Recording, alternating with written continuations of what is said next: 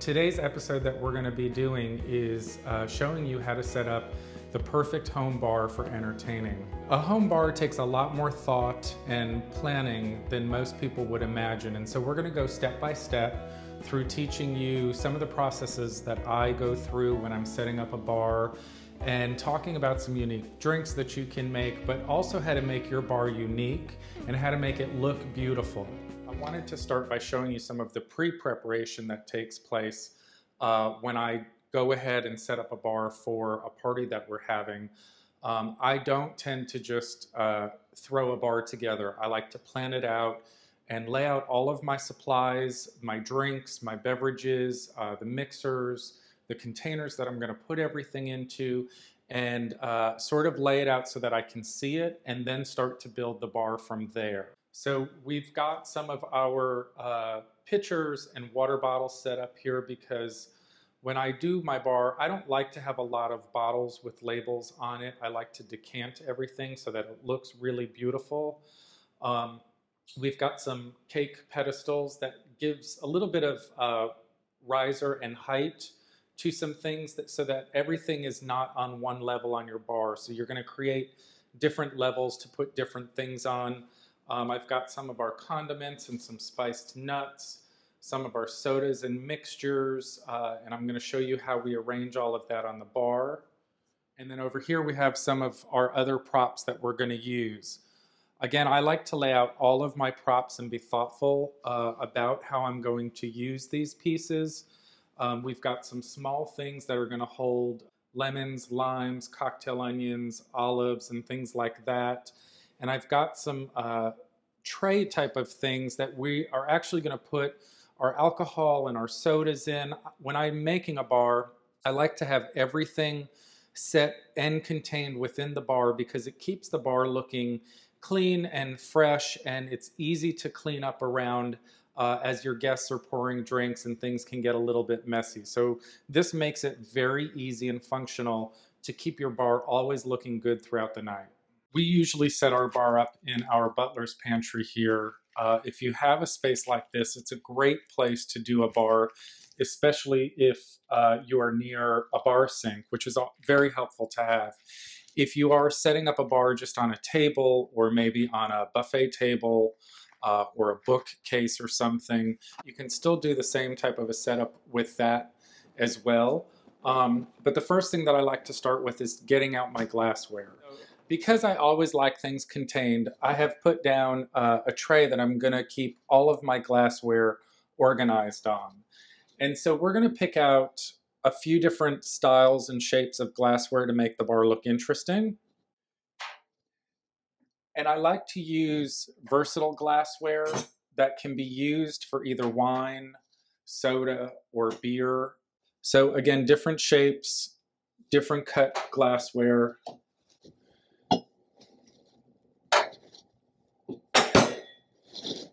These are a beautiful feather cut glassware. Again, really nice for almost any kind of a drink. We've also got some small martini glasses in case somebody wants a martini.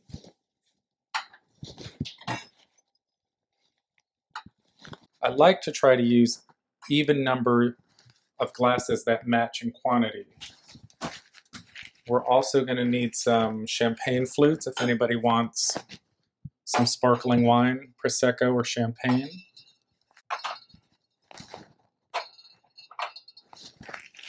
And we are also going to need some rocks glasses. These are old-fashioned glasses, which work well if somebody wants a scotch or a bourbon. I like to stay fairly classical with the types of alcohol that I have on a bar when I'm entertaining. I don't like to get too crazy with drinks, with tequila and all of that. So I like to keep very classical type of liquors on a bar.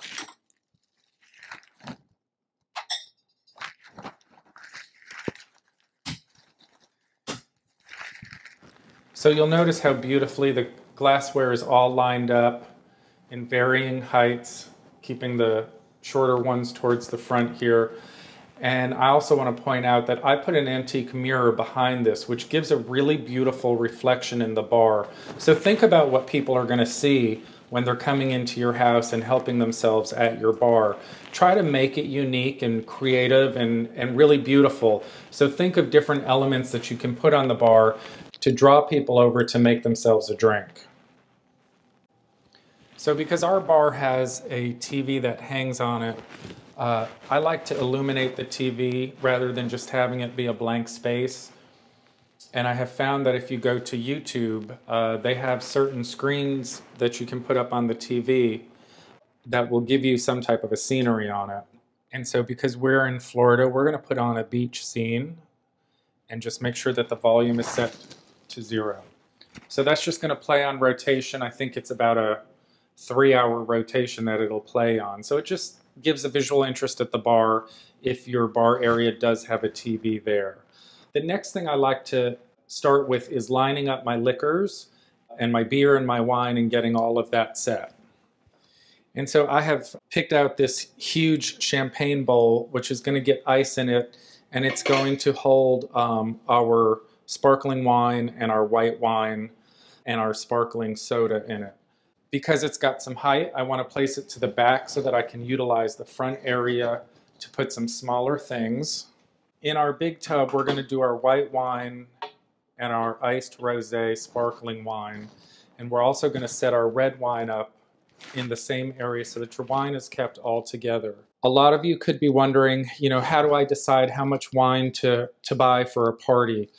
There's sort of a rule of thumb in that you generally are going to buy more red wine than you are white wine. And you're probably going to have 2/3 of your crowd are going to be red wine drinkers and only 1/3 is going to be white wine drinkers. And even less is going to be sparkling wine. I always like to offer a sparkling wine or a champagne when we entertain. I think it's a really nice beverage to offer for somebody that a lot of people don't usually find when they go to a house party. And so usually about 15 to 20 minutes before the party starts, I will put the cold wine and champagne in my bucket and just throw a little bit of ice on it. This does not need to be packed full of ice. What you don't want is a big bowl of water once it melts. So just a little bit of ice to keep it chilled. It's also going to make the metal of the bowl cold, and you're not going to have to contend with a big bowl of water once it all melts.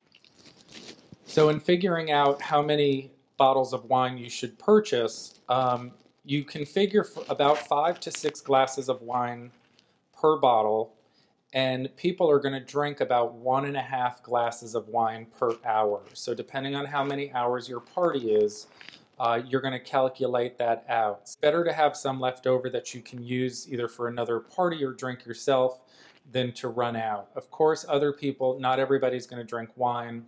Other people are going to have mixed drinks and beer. But it's a little bit better to overestimate than to underestimate. I always like to serve a very dry white wine. I do not like sweet white wines. I feel that the sweetness in many of the white wines disrupts the food. So I love to choose a Vouvray or some type of a French white wine that is very dry and very crisp on the palate. I also like to serve a very hearty red wine. So I like wines that have a lot of body, that have a very long finish to them. And usually a blended wine is best to serve because it is more well-rounded than a single blend. You can try out wines and test what your favorite is. Adding the liquor to the bar. Again, I like to keep it contained in some type of a container so that as people use it, they know to put it back and your bar stays nice and clean. I like to keep it spaced out so that you can see the labels of the alcohol that you have. Another really nice thing to do is if you're going to have whiskey or bourbon, decant it. This looks really great and you see a lot less labels on the bar. The alcohol that I like to use on a bar is a vodka, really good quality vodka, gin, a bourbon, a scotch. Rum I could take or leave, but we had some rum, so we'll put some rum on it. Some vermouth, which can be used for making martinis, and also some sweetened roses lime juice. So on our cutting board here, we are going to put the juices for our bar, and I will explain to you how I do that. I do not like labels from juice containers. So I like to decant my juices into beautiful bottles or pitchers, which really just make the bar look nice and elegant. Again, very clean. You don't have a lot of visual display. So the labels that you're really able to see are from the wines and the liquors. And the three types of juices that I like to put on a bar is orange juice, pineapple juice, and cranberry juice. It's important to note that when you're buying juice for your bar, make sure you're buying 100% juice in the bottle. Most juices like cranberry juice or pineapple juice will come with a very low percentage of juice. So it's mostly sugar and other things added to it. You don't want to add a lot of that sweetness into your drinks. You can offer a little side of simple syrup if somebody needs a little bit more sweetness to their drink. And the other drink that I love to serve at a party, because it's not very difficult to make, and I think a lot of people appreciate it, but you don't see a lot of people doing it, is a homemade Bloody Mary. I like to make my own Bloody Mary mix, and we're actually going to share the recipe, my personal recipe, with you. And another juice that I love to add to the bar is just Palm's pomegranate juice. A lot of people don't think to use this in their cocktails, but a few drops of this in a glass of champagne is really wonderful. So garnishes are also very important for your bar. Lemons, limes, lemon and lime zest. Pomegranate seeds makes a really beautiful addition to your bar. And of course, your other garnish is also very important. We've got olives that are stuffed with blue cheese. It's very important when you put olives on a bar that you do not get olives that are packed in oil. You want to buy olives that are packed in water. You do not want to add that oil to your cocktail when it's made. We have cocktail onions, and we also have some celery stalks for our Bloody Mary mix. The one thing that I rarely ever use on a bar is maraschino cherries. I don't think anybody ever uses them. They always get wasted, so I never buy them. And of course, if you're making a martini, you're going to need a pick to put your olive or your onion in. So we have these beautiful glass picks that we have our guests use. You can use toothpicks, you can use frilly toothpicks, you can get bamboo ones that are tied into knots. These make the perfect little pick for a martini. Don't forget to add in your sodas. So obviously Coke and Diet Coke are on a bar, Sprite. Something that a lot of people don't ever put on a bar anymore is ginger ale. I always like to add it because some people may want to do a little bit of ginger ale in their bourbon or scotch. You've got tonic water on a bar, always some club soda on a bar, and we've got some ginger beer. I like to have ginger beer on the bar because we do have bourbon, and some people may like to make a Moscow Mule for a cocktail. Another thing to note, when I do my bar, I don't like big bottles of soda on it. I don't like the way that looks, so I prefer to use sodas in cans. It also helps when you're cleaning up from a party that the cans can actually be crushed and put into the recycle bin versus having thousands of bottles around the house. A bowl of ice is always important on the bar, of course, and I usually like to keep this in the sink because the bowl of ice really becomes the messy part on a bar. It gets wet around it, people drop the ice. So if you do have a sink nearby, consider keeping your bowl of ice right in the sink so that if it does get messy, it's going in the sink, it's easy to clean up. and it can be easily be refilled. And if you do need to use the sink, it's very easy just to lift the bowl out and place it somewhere else, use the sink and replace it. And lastly, for your bar, don't forget about your utensils. You've got to have a shot glass, have a couple of wine openers. I like these Captain's knives. They both can open up beer bottles and they can open up wine bottles. They're very discreet. They're very clean looking. I think a lot of people get confused when they have to use those rabbit ears and everything else. So keep these. They can just tuck away in a nice little glass container. You always want to have some cocktail napkins on hand.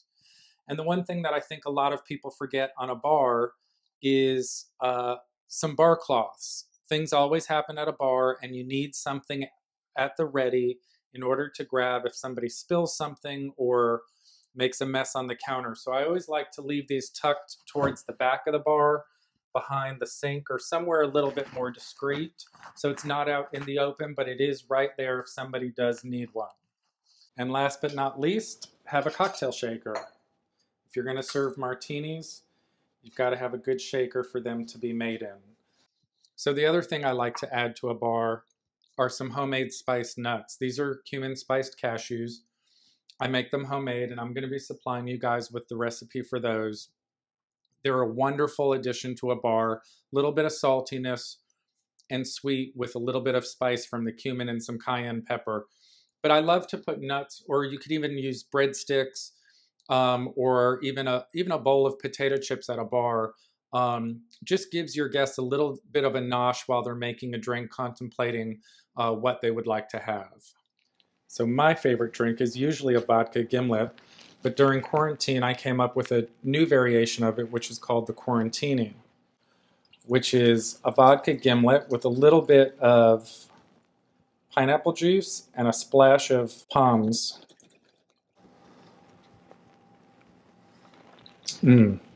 That is delicious.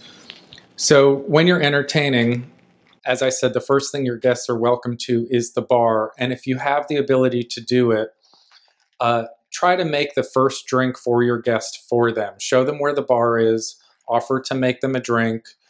Don't just leave them all alone to wonder what to do and where to find things and how to do it. Give them a little bit of guidance, but also welcome them to a beautiful bar and have a great party.